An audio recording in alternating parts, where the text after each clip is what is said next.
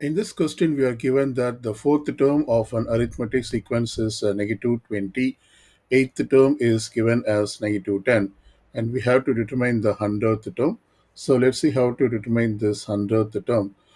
First, I write down this formula of the nth term of the arithmetic sequence, which is given by an, and this equals a1 plus n minus 1 times d, where this a1 represents the first term, d represents the common difference, and n represents the number, where an represents the nth term.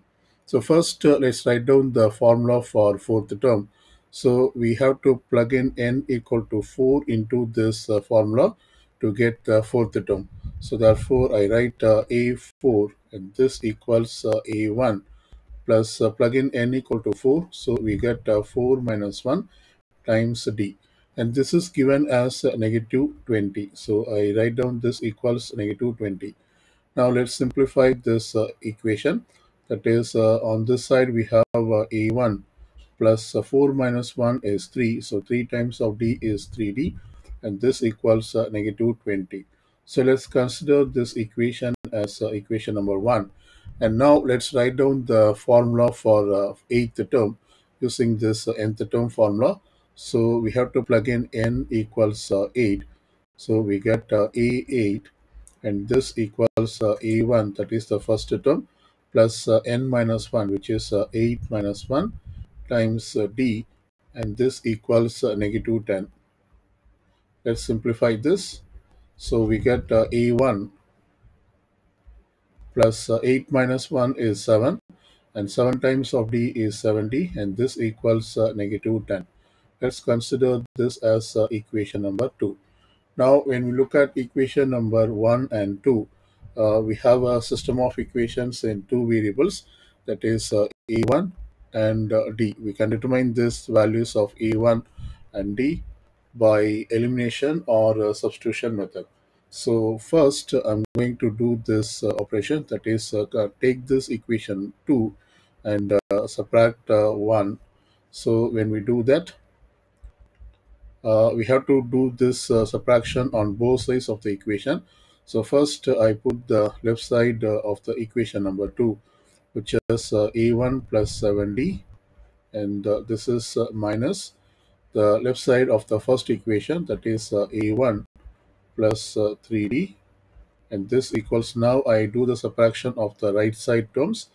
First, I put the right side term of the equation number 2, which is negative 10, and then I put minus of minus 20. This is the right side number in the equation number 1. Let's simplify this. So here we get a1 plus 7d. I distribute this negative into the terms inside the bracket. So the first term becomes negative a1, and it becomes negative times of 3d, and this equals, we have negative 10. This two negative will become positive, so this becomes positive 20. Now we see that a1 we have, and also negative a1, so these two terms will get cancelled, and 7d minus 3d, and this equals 4d. So I write 4d on the left side, and this equals negative 10 plus 20 equals 10. Now we divide both sides by 4 so that we solve for d, and so d equals 10 fourth, and this equals, we can put it in simple fraction, that is 5 and half. I'm sorry, it is 5 by 2. Otherwise, we say 5 halves. So this is the value of d. We found d equals 5 by 2. Now, using this value of d, we have to determine the value of a1. We can plug it into one equation or two equation. I'm going to plug it into equation number 1. So let me copy the equation number 1, which is a1 plus 3d, and this equals negative 20. Now let me plug in d equal to 5 by 2 in this equation. So we get a1 plus 3 times of 5 by 2, and this equals negative 20. So this implies a1 plus, we can multiply this numerators. 3 times 5 is 15, and the denominator is 2, and this equals negative 20. And so we can solve for a1 by subtracting 15 by 2 from both sides. So when we do that, we get negative 20, negative 15 by 2.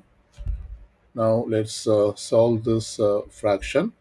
We have to multiply this negative 20 by 2 and divide by 20. That is so that we can make it as a common denominator.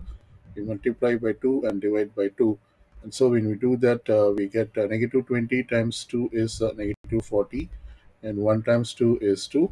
So this equals, I can write this as negative 40 over 2 and negative 15 over 2. Now we have the common denominator 2. So therefore this equals a1 equals, we can simply add the numerator numbers, that is negative 40, negative 15, this is over 2. And so this equals negative 40, negative 15 is negative 55 over 2. And so we see that a1 equals negative 55 over 2, or we can also write down its decimal equivalent, which is negative 27.5. So we found that the first term of this arithmetic sequence equals negative 27.5, and we will also write down the decimal equivalent of d. We already found that d equals 5 by 2. Let's write down its decimal equivalent. This 5 by 2, and this equals 2.5. So we see that the common difference d equals 2.5, and using this two information, we can find the 100th term. So let's find the 100th term using the nth term formula. That is, we know that the nth term formula equals an equals a1 plus n minus 1 times d. And since we want to find the 100th term, we should plug in n equal to 100 into this formula. Also, we plug in the values of a1 as well as d. So let's do that. So therefore, we get a100. This is 100th term equals a1 equals negative 27.5. So I replace a1 by negative 27.5, plus we then have n minus 1, that is n equals 100 here. So it is 100 minus 1 times the difference is 2.5. So we can evaluate this. This equals negative 27.5 plus 100 minus 1 is 99, and then multiplied with 2.5. So we can multiply these two quantities first. That is 99 times 2.5 using calculator, and I get 247.5. So I put the first term, that is negative 27.5, and 247.5. So this is the number which is obtained when you multiply these two numbers.